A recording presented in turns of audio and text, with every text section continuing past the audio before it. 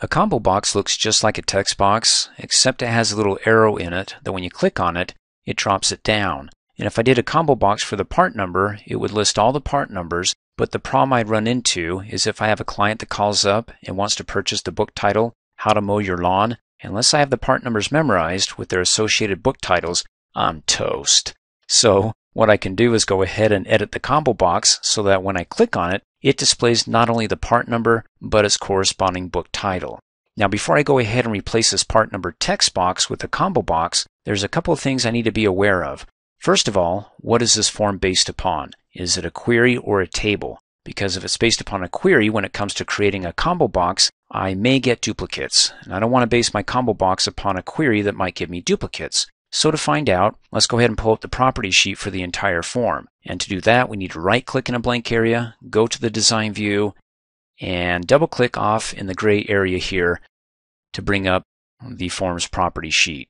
And then on the All tab, up at the top, the record source is pulling the records from the QSelect query, Sale Profits, which is over here. Double-click on that, and in there we got the part number field. Does it have duplicates? Well, let's take a gander. There's 10452H2, and there it is again, 10452H2. I don't want duplicates in my part number field from these different orders, so let's go ahead and right-click and see what's going on in the design view and close out of the property sheet. There's the part number field down below, and it's coming from the book sales table, and you can see it's right there, and you can see it's got a join or relationship to the primary key. Now remember, a foreign key can have duplicates, and I hope for my book sales for the books, that part number, I have a gazillion duplicates because we're selling, yay! But I don't want to see that in my form for each order. I only want to see the part number listed once. And so I want to base the combo box upon the primary key field here in the book project table, and I can do that as long as the table is part of the query. I'm not going to be basing upon what's in the query here because that primary key field isn't down below. You can go ahead and add it, but actually link it, the combo box, to that primary key field, which is, well, outside of this in the book project table. And as long as the table is part of the query, and it is related, and it is, I should be fine. That way I can avoid basing the combo box upon the part number field here where it's going to have duplicates. And so again, I need to see what tables this query is based upon. So let's go ahead and close out of here. Come back here to the design view and let's click and drag a line through that and delete that part number field. And then to add a combo box, come up here, click on the Design tab, go to the Controls group, click on the More button, and it's right there. Go ahead and click on it and bring it down below. You get a plus sign. That means when you click, you're going to be adding the combo box. I'm going to click about right there. Because when I click, it's going to add the label over to the left-hand side and then the, well, I was going to say text box, but the combo box over to the right. And it's got a wizard in it. It's going to ask us a bunch of questions based upon our answers. We should get what we want if we answer it correctly here. And it says wizard creates a combo box which displays a list of values you can choose from. How do you want your combo box to get its values? I want the combo box to get the values from another table or query, as opposed to typing in the values that you want or find a record on my form based on the value I select in my combo box. Keep it simple. The first selection based upon another table. Click Next. And then you got a list of your tables, your queries, or if you want to see both of them. I just want it from a table, and it's going to be the book project table. Go ahead and select it, click Next, or you can double click on it, and then it automatically advances to the next step. And then what fields do we want? Well, we want the primary key field, part number, and the book title. So we got the part number, and we can look that up so we can be able to look it up by book title and get its corresponding part number. Click Next. And then do you want to sort your records? Well, I do. Let's sort it by book title. So when I click on the drop-down arrow, I can quickly have it ascending A to Z's and go, okay, here's H for How to Mow Your Lawn, and not have it garbled. I mean, you can do it descending by clicking the button, but I want it ascending. And then click Next. And how would you like your columns in your combo box? Well, there's the book title. It says to hide the key column, recommends it. Well, not for me, brother. Let's go ahead and uncheck that because I want to have the part number there, and then look over here, the book title, and you can see it sorting ascending, numerically first, and then alphabetically A's down to the Z's. And so I want to do a best fit for these columns by hovering over the right-hand side of the column header part number until I can see arrows pointing in opposite directions. Double click really fast, does a best fit. Let's do it to the right of the book title, double click. There we go, nice. Let's click next.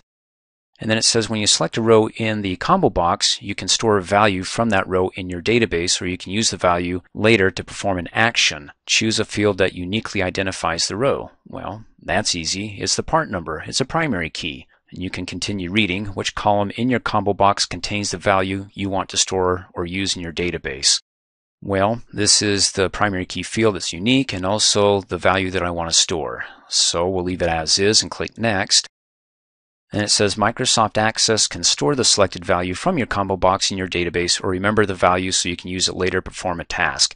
When you select a value in your combo box, in this case a part number, what do you want Access to do? Well, I want to store that part number value in the primary key field, the part number here. Remember, I got them labeled differently. The part with the pound symbol is the primary key and the part with the word number is the foreign key. So when I select it in the primary key field, I'm going to store it over in the foreign key, which allows duplicates. Let's go ahead and click next. And then what label do you want to give for your combo box? Let's just do CMB for combo and then part number. Hit enter on the keyboard and we're finished. You want to go ahead and take a look, right click on the tab, go to the form view, and okay, well, CMB part number, I can change the label for that, but in any case, here's the part number for that order. Let's go next. There's the part number for that order. And so if I get a new order, click on new record, click on the drop down arrow. Okay, well, this is a little bit difficult. It's kind of squishy in here, the part numbers and then the titles. But in any case, you won't get duplicate here, part numbers 10143 and then 10143 with it based upon the primary key field. Well, we just get one book title here with its corresponding part number and whatever I select there.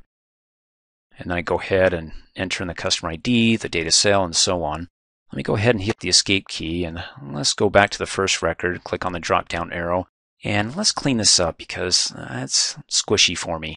So let's go ahead and right click on the tab and go to the design view. But before we do that and start cleaning it up, let me go ahead and show you what else you can do once it's here. Let me click and drag this over just a bit and then click on the little gray box for the label, drag that over, and then in fact double click in there and just call it the part number, hit enter, clean that up, and then hover over the right middle resizing handle till I can see arrows pointing in opposite directions, double click to do a best fit, and then click and, well, drag that back in. Okay, now you can have it as a combo box, but you can also right click on it and change it to back to a text box the way we had it, or a list box.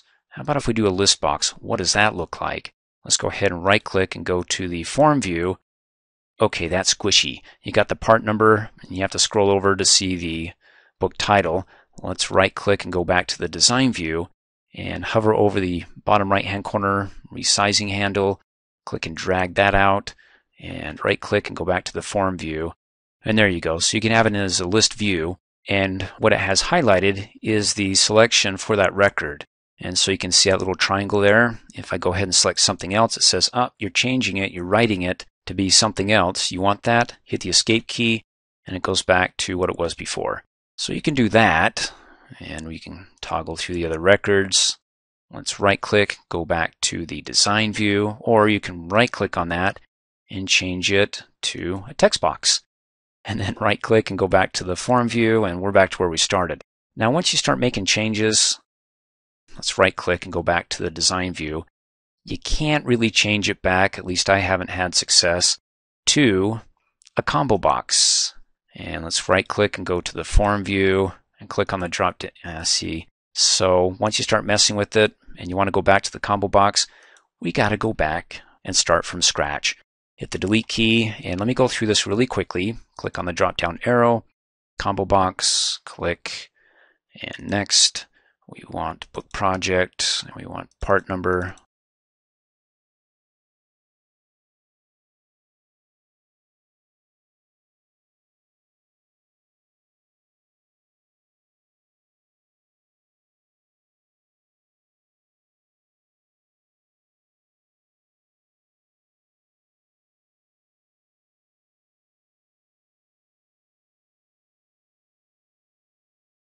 And let's go ahead and right click, go to our form view, click on the drop down arrow, and let's fix this up. Okay, let's do that now. Let's right click and go to the design view because it's too squishy in there for me for this text box field.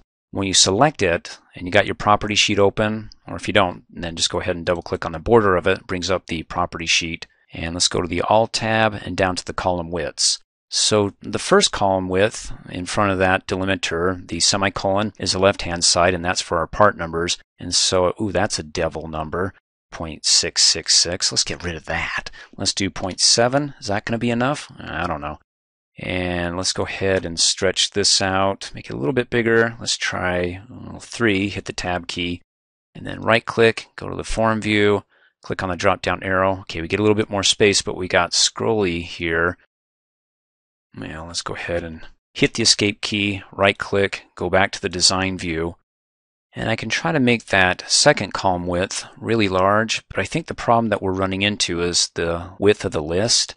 So how about if we just did something like 4, hit the tab key, and right-click, go to the form view, and click on the drop-down arrow. Oh, there we go. Okay, so the part number is still a little squishy. I can make that column a little bit bigger. I don't get the scrolly bar down below. Oh, that's fancy. I can go ahead and scroll through, and it's sorted alphabetically, so I can quickly find it by book title, or I could have sorted it by part number, but it's easier for me to go ahead and look it up by book title here. In any case, let's hit the escape key and leave it there, and I'm satisfied. Thanks for watching. Hey, as a quick reminder, if you like my video, please give it a thumbs up. You can also click on me and subscribe to my channel to get notified of the latest videos. And for great specials on my products, please see the description below this video.